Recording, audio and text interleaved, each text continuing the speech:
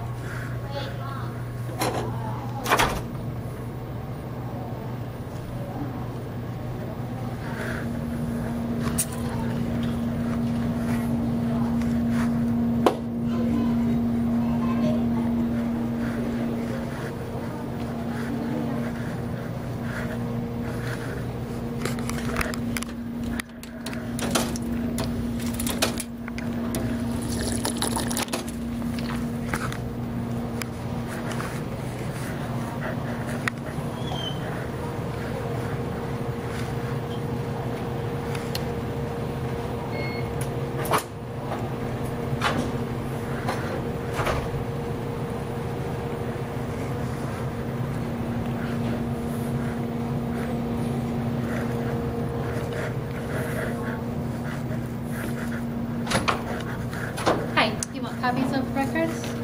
Yes, ma'am. This is the paperwork you have to fill out. You will need, this first one is crinkled, sorry. You'll need to fill out a separate one for each request that you make. So, can I make copies of this? Yeah. Are you who I spoke with on the phone by chance? A couple weeks ago, yeah. Yeah. It was, yeah. Is there any way I can just get a copy of that call? No. No? This has to be filled out first. Okay. And I can't write all this on one. If it's separate request, you need a separate form for each request. Okay. Because it has to be looked at first to make sure there are no criminal charges pending. Right. Now, why is that?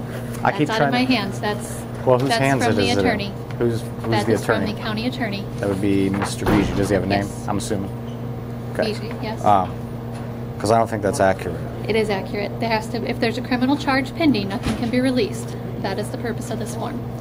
So I mean, I understand what you're saying, You need to fill but this out. That's out of my hands. I'm pretty well read on it. Okay. So, Well, then fill that out and get it back to us, and we'll go from there. I'll go through the process. Just, Okay. Then fill it out and get it back to us, and we'll That's go fine. from there. But just to be clear, it's per Doug Beege. So, thank you much. Have a good one.